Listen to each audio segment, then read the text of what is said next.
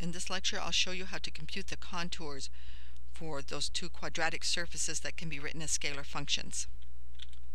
First, I'm going to show you some different ways that those contours are shown from these graphing routines. We're going to take this to be a scalar function of two variables. So this is some f of x and y, and I plotted this on dplot.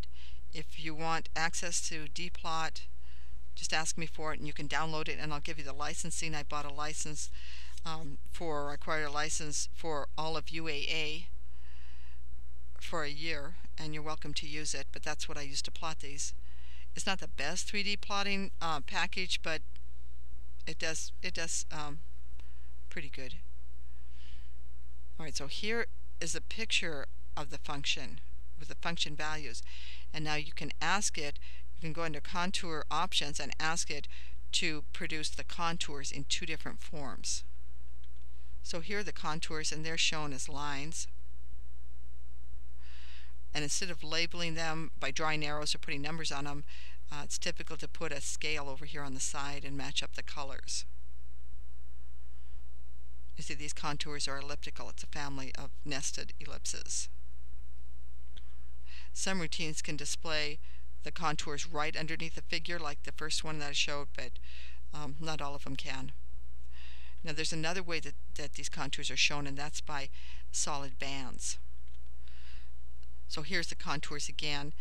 They're shown in bands instead of lines, and here's a scale on the side. In the homework, I ask you to go in the other direction. That's to start with the contours, and I show you two pictures of them, one as solid as a colored bands and the other as lines. And from the scale on the side, you're supposed to try to reconstruct what the image looks like. In fact, they look sort of like this, and you might see on something like this that here's the 0.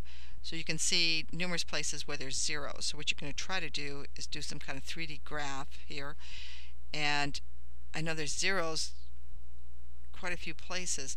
And now these values are, that's interesting, 1.8. Huh? Okay, well these values are positive. The ones down here are negative. So look carefully at the scale.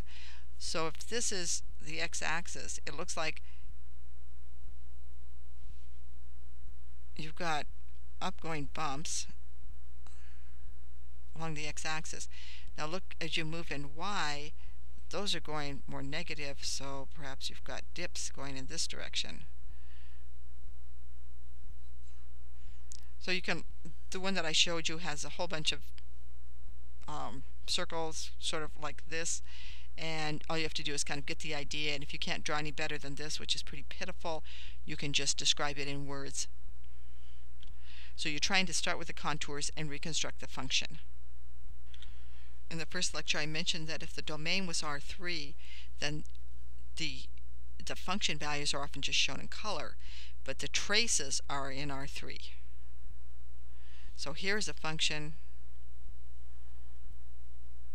of 3 variables, x, y, and z.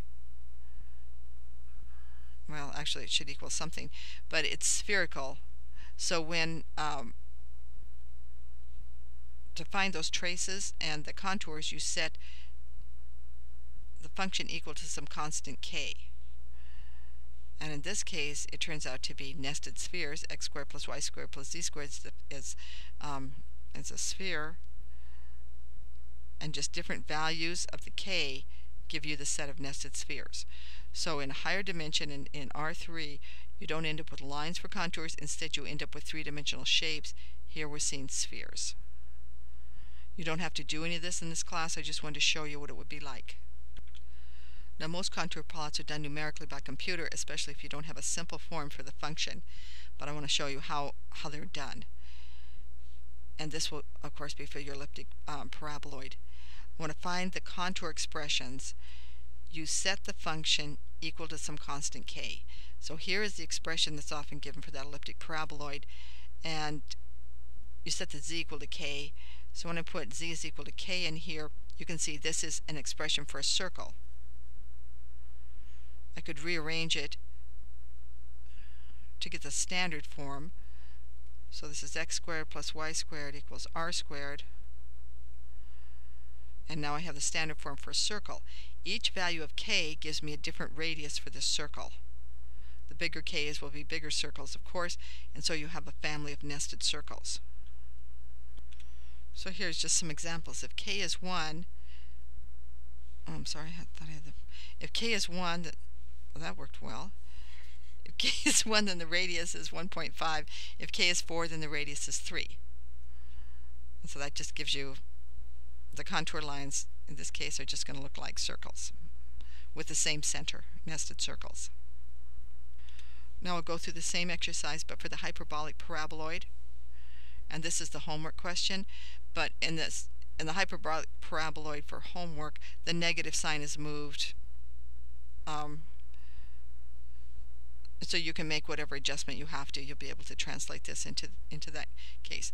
But I'm just going to do, I'm going to look at this expression here. I'm going to set z equal to k, and now you can recognize this is the equation for the hyperbola. For simplicity, I'm going to set c equal to 1, which is fine, and I can write the equation in standard form. Remember, the standard form for parabola is 1 equals, or hyperbola is x squared over a squared. Well, I should use an alpha so as not to have confusion, minus y squared over beta squared. In this case, the alpha is ka squared and the beta is kb squared.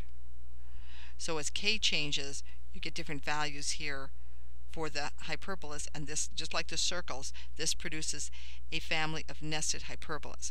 The one thing to notice in this case, though, is that k can be both positive and negative.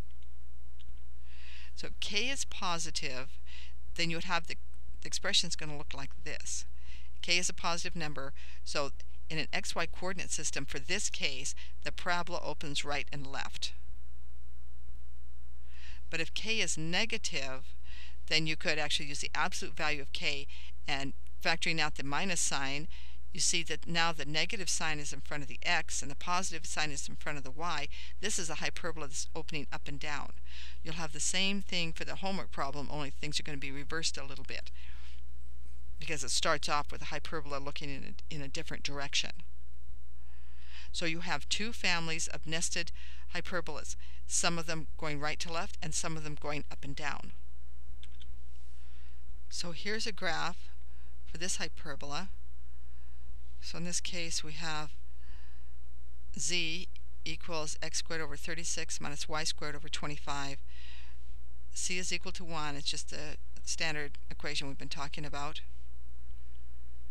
Remember, the hyperbolic, this hyperbolic parabola has a section here, you can see along this axis, that's going up.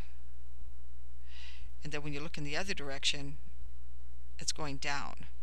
This point is the saddle point.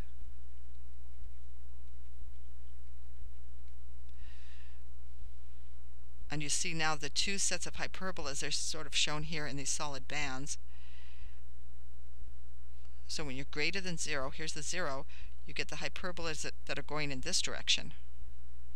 But when you look less than 0, then these hyperbolas are going in the other direction. That's where you get those two sets of hyperbolas.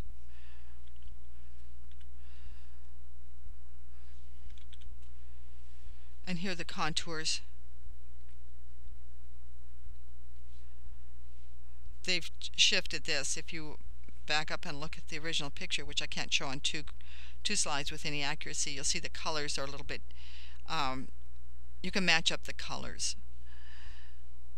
But you see two sets of parabolas. You see this one matches with this one.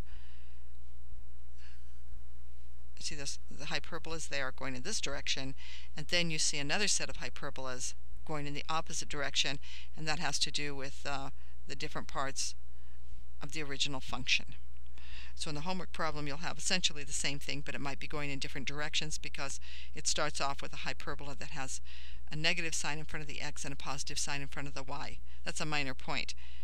The idea is that you reduce this to the equations for the hyperbolas, and then you note that when k is positive, when z is positive, you have hyperbolas going in one direction. When z is negative, hyperbolas are going in the opposite direction.